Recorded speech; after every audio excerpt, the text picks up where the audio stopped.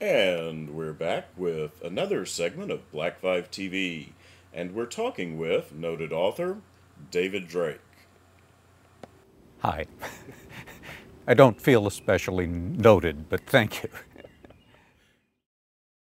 Some of our readers may not know you that well, so if you would be so kind, please tell us a little bit about yourself. I was born in Iowa in 1945. I graduated from the University of Iowa with a history degree. About my last semester, I noticed that I had 30 semester hours of Latin also, so I went and asked my advisor if I could have a double major. He looked at it and said, well, I guess.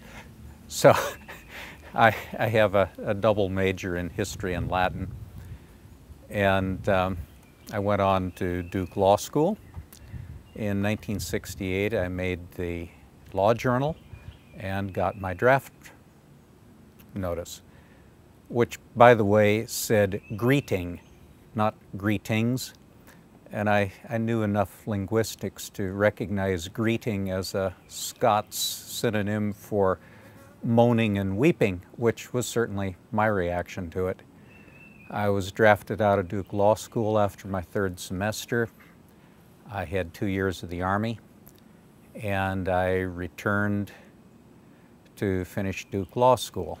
As a matter of fact, I got an early out, so that 72 hours after I was sitting in Vietnam waiting for a DC-8 home, I was sitting in the lounge of Duke University Law School. That was the government's reintroduction program for veterans. I finished law school. I got a job as assistant town attorney for the town of Chapel Hill. And after 8 years of that, I decided I wasn't going to lawyer anymore, so I quit and got a job driving a city bus. I had been writing I sold my first story in 1966, and I'd had 2 books come out in 1979. And I quit with the expectation that I would continue to write because, believe me, we needed the money. I was getting $4.05 an hour as a bus driver, part-time, maximum of 30 hours a week and no benefits. But as it turned out, the writing took off, which I was not expecting would happen because I'm not stupid. But I am apparently very lucky. And since 1981, I have been a full-time freelance professional writer. Growing up, how much military fiction or science fiction did you read? I read all the science fiction I could get, which wasn't really that easy. I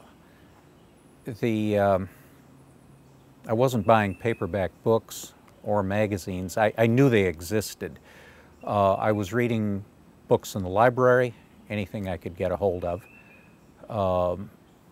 Science fiction books, actually pretty much all the dog stories, all the horse stories, all the science fiction, and later all the mysteries, because I ran out of science fiction. I don't mean I liked it all. I didn't.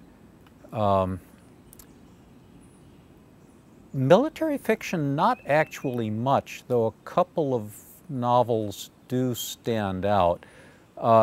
When my folks bought me a batch of science fiction from a kid entering the Navy, stuck in with it was a copy of Battle Cry by Leon Uris, which I read with great interest, but I really didn't appreciate until later. I mean, you know, this really was a veteran's look at the World War II Marines. And at some point, I actually got a copy. I had a friend buy me copies of Playboy so that I could read various serialized novels. James Jones' Thin Red Line being one of them. And actually the first James Bond book I read was, On Her Majesty's Secret Service, which was why I started this. I looked at the tits also. I mean, I'm not pretending I didn't, but I genuinely bought them for the novels, or had a friend buy them. There was a store near his house that sold them, so I gave him the money and he read them first, and I assume looked at the tits also, but then he passed them on to me. Hey, it was a different world. You mentioned that you didn't like all of them. Outside of the ones you mentioned, who were some of your favorite science fiction writers? Oh, that's easy. Henry Kuttner, A.E. Van Vogt. I certainly read a lot of Heinlein. He was not a favorite. Read a lot of Asimov.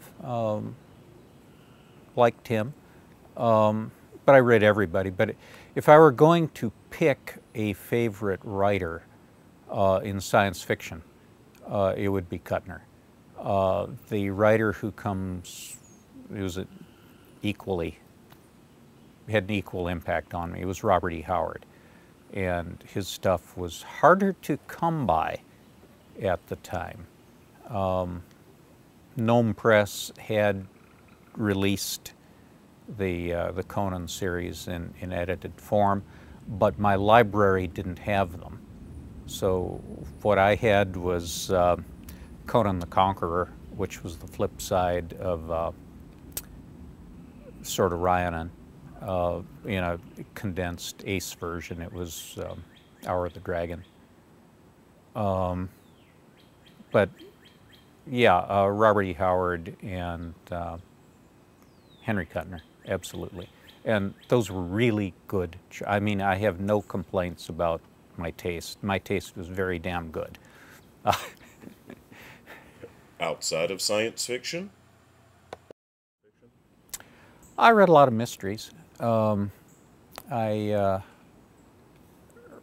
Frederick Brown, in particular. When I got a little older and started buying paperback books for myself,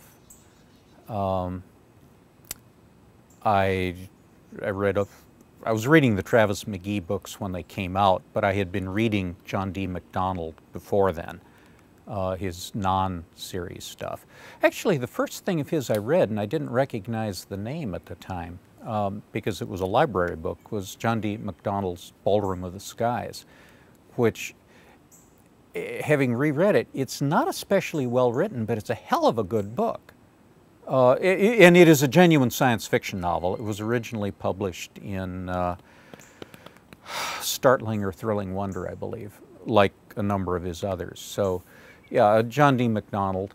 And yeah, of course I read the Sherlock Holmes stuff as soon as I could.